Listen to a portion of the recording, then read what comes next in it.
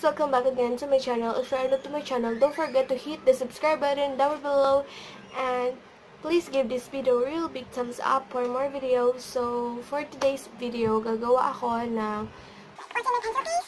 Hindi ko siya na-mention in my last video. So, gagawin ko siya ng review. So, here is my anchovies. Before I start, hindi ko pinamamayabang to. Nagpapakita ko sa inyo. So, gusto ko lang i-share sa inyo as always. So, yeah. Meron yung mga fancy sauce and meron akong wala sa pencil case Chinese kata. So, ito yung una to. Super B Writer. I got two of this one if you watch my other haul. So, yeah, Feature this also. I got two of this. Super B Writer, pero naandun siya sa lagayan ko ng mga extra. So, ayan siya. Ito is favorite ko, guys. Tatlo to, and then for 16.75 pesos. So, sorry sa bangs ko. By the way, guys, nung una, sinabi ko dun sa, I think last year na haul ko na parang yun yung ipapahiram ko sa mga klase ko, but then nagustuhan ko siya, kaya ito, super smooth niya lang kasi, guys. Kaya dito nakalagay, Super B Writer Smooth BP 775. So, yan. And then I got Another Super B Writer, but in different colors. I got black, blue, and pink. Sure, this is pink, but red, because in camera it looks like red, but in person, color ano siya, pink. So, yeah. I got this for 16.75 too. Oh. Next is itong Uni Echo pen. So, I think I used this before. but, like, grade 6 ako, something like that, or grade 7. Wala pa akong hindi pa YouTuber ng grade 7 ako, so I think nagamit ko to.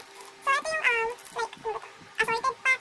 So, it has a black, blue, and pink also, kasi hindi naman siya red. And then, yeah. May na single na black. So, hindi ako Avail na nakakuha nun cause feeling ko ang dami na. So, ayun siya. I got this for 16.75. and then I got this too. So, actually, kasya to sa pencil case ko, but nilalagay ko siya dun sa parang front pencil case ng bag ko. Kasi, ito yung ipapahiram ko. Dalawa lang talaga yung nakalaan para sa kanila. Hindi sila nagsusole. Yung mga hindi nagsusole ng ballpen sa akin. That's it. So, this is HBW A-Tech ballpen. A-Tech ballpen. So, ganyan, ganyan, manipis din naman siya. Wala na yung point to. Wala na nakalagay kung anong point siya. Ay, hindi. 0.7. So, I got this for 6 pesos. Now, let's move on to this, pencil case. Before I open this, ito lang siya. Plain siya na lulukari. This is for my father. So, actually, hindi talaga kompleto yung mga ganyan. Ganyan talaga siya. And it has a butterfly. Combination of black, purple, and pink. So, meron din siya rose dito. And sa likod, hindi siya plain black. Like, it has a flower, rose, and a small butterflies, and some details. And ito yung, oh my gosh, and ito yung tatak niya. Lulukari. So, let's open this up. First na, ito yung loob niya. So, una ko nakikita is itong tapes. So, I'm always using this tape. So, cost 6.50 pesos. So, 6.50 pesos. So, and I got glue stick. So, this is a very small glue stick because I use it and I got it kasi ayoko nabigyan ng glue stick sa glue gun ko. Like, so, kaya pinako ko siya dito. Next, I got these two paper. So, yeah. Parang siyang Sharpie, but hindi kasi ano ko yung Sharpie is one. So, ito is gray, so yeah, I'm focusing. And then, pointed yung tip niya. When I was Serious, I was like, oh, that was so nice. So, yeah. Next, I got this fine gel from Happy Co. 10 pesos. I think, I don't know, 0.5. This is 0.5. For 10 pesos lang to, guys. Next is ito na. Happy Go for 15 pesos. And ito, wala talaga. Oh, 0.5 din siya. 0.5. Yeah, 0.5. Next, itong ballpen na to, sa jeep kasi, papunta kami. Kasi mo, may nagdala kong mama and then nagbibenta siya nito. So, bumili kami. And 0.5 siya. So, ganyan. Nakita mo yung design I got this for 20 pesos.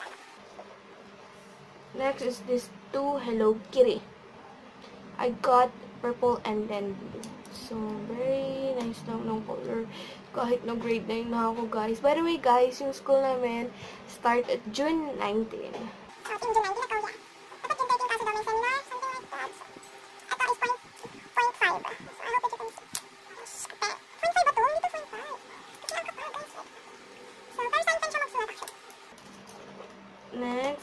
got this M&G ball pen na black. Favorite ko to, guys. So, I got this for 9 pesos. And 0.5 on tip. So, ganyan din siya. Katulad din siya ng isa. Hello Kitty. But nakalagay dito, 0.5. Dito sa maliit na yan. Hindi na focus. Ito din 0.5. Next, I got 2 pink. Dalawa lang binili ko kasi masyado na akong maraming red. So, 9 pesos lang siya and 0.5 din. Is, ano pa ba? Ang dami kong ballpen, di ba? Ewan ko kung ba. Itong red na M&G kasi minsan lang Kami pumunta ng mall. Actually, hindi kami araw-araw napunta mall. Kaya parang isang bilihan na lang. Tsaka gusto nyo magaling. Isang bilihan na. M&G na red. I'm liking this one. This brand is like. And I got this Faber-Castell or Faber-Castell na red and 10.75 lang siya and 0.5. Ang taba pa rin, diba? And I got this blue one for 10.75 and 0.5 din ata to. Is itong purple but black. Uy. Next, I have a gray. Uy. I have a gray one. So, 10.75 and 0.5. Next, I have this Faber-Castell or Faber-Castell na ball pen din. And this costs 11.75 and 0.7. 0.7 this. 0.7. Next, I have a scissors. Mini scissors. And a my gel. So, I think I got 0.1. 0.7. So, 19.75. Isa lang nakuha ko 0.7. So, ibig na, diba? And then, 3.5. Dong A to, guys. And 19.75 I got 3. At ito green. Super nice na ito. Ito yung pinaka-favorite kong ballpen ko. Hindi ko ito wala kasi medyo pricey na siya sa akin. And then, I got this red for 19.75, 0.5. So, yeah. So, basically, this was my pen and hindi ko na madala yung iba. So, that's it for this video, guys. Hope you like it and don't forget to subscribe to my channel and please suggest a video. Guys, bye. Love you all.